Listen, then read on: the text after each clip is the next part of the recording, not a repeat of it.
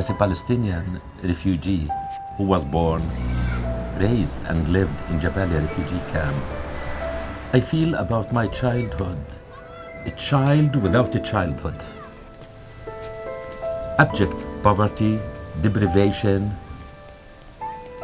and I realized the only way to get out of it is education. So I dreamed I want to go to Harvard and be the first Palestinian to work in Israeli hospital. To go to work in Israel in an OBGYN hospital, a man who delivers Israeli babies.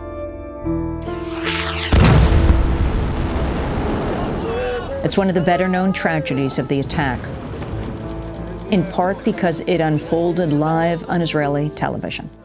אם הרופא שמטפל בחולים ישראלים, ככה עושים, באמת, זה מה שעושים, זה שלום. Dr. Abulesh's home was shelled twice by Israeli tanks. His 3 daughters were killed. I don't want anyone to imagine what did I see. Within the borders of the hospital, all are equal. Why not to be outside equal? He's just trying to get an apology.